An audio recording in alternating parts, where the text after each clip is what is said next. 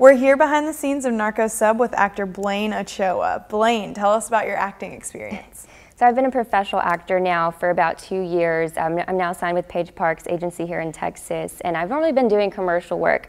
I've been in quite a few commercials throughout Texas, but this is my first film to be a part of, so very excited and honored to be a part of the cast. How did you come to be involved in Narco Sub? So I knew Sean, who's the director. I met him through a mutual friend, and then I met Derek, the producer, at a pre-premiere party for the film, and we talked about it, and it was a mutual agreement to have me a part of it. So I'm very happy. What character do you play? I play Agent Kelly. She's an undercover CIA agent. It's really fun for me to play her part. Just kind of get more in touch with my tough girl side, but also keep a certain sensual, aspect about my character to me too. Tell us some more about her. So she's undercover the whole time. She's very tough, down to business. She's a part of the opening scenes, and so that was really neat for me to get to play, and it kind of leads into the rest of the film, or it sets the tone for the rest of the film. A lot of action parts, even in my scenes too. I get knocked out, and then I have to, by the drug cartel guys, and I have to save myself when I come back to my senses.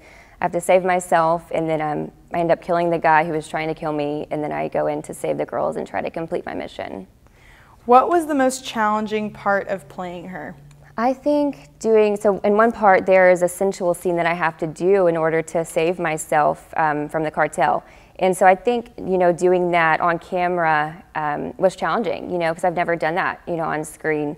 And then also speaking Spanish, so my character speaks Spanish and English throughout the film.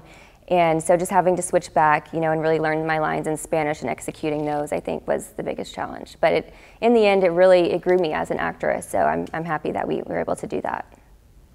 What did you do to get in character? I did a lot of just meditation, preparing, practicing my lines over and over, and eating healthy and working out so I could look the best that I could for my role as well. What's your favorite scene in the film?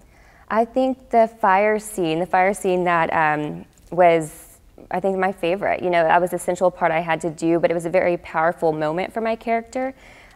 She uses her, her brain, uses her mind and what's going to work out best to save her life and complete her mission. And so, she seduces the guy and then ends up killing him in the end, and having to go back and try to save the girls. How would you describe this story, and what does it mean to you?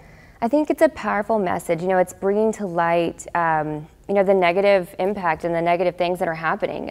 Kidnapping, sex trafficking, drugs. Those are huge issues. I think that everyone, needs to try to combat. It's horrible, and I think that's what the movie is doing. It's bringing to light those issues, and hopefully it will inspire others to do their part. And if they see something happening like that that's horrible, to say something and try to help.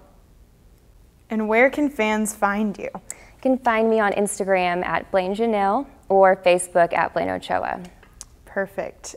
Will you be attending any film festivals? I do plan on doing it, yes. I plan to go to the Austin Film Festival and hopefully international film festivals to come.